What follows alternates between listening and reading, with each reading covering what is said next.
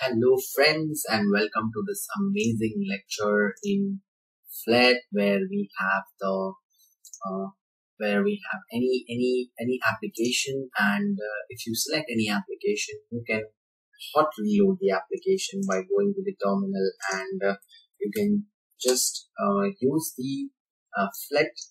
You can use the Flet library because there's a reason that when you use the Flet library or when you are installing Flet, what happens is that the Python module also installs the Flet command line tools. So when you run the application, you need to run the application on the browser. Like if you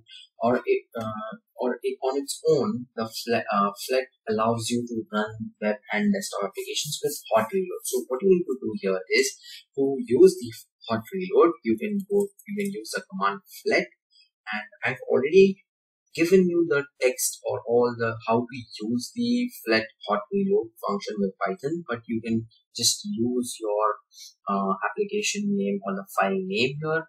So if I go and I select this charts function or this charts code here, so I can select that charts and then charts.py and -d. So -d is what script directory, so which directory it is in.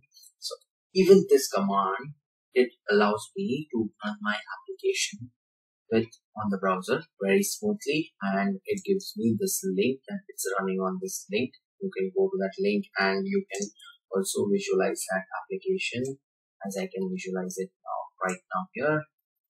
So that's all about the hot reload functionality, which is very handy and helpful in Flet.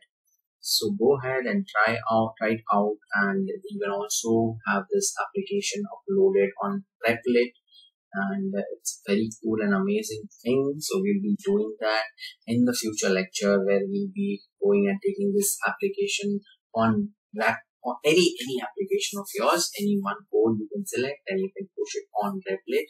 So I'll be using my Replit, and mind you, this video or this course is not sponsored by Replit. We are just following the Flet tutorial to just learn about how to go ahead and develop or how to just host your application on Replit. So thank you so much.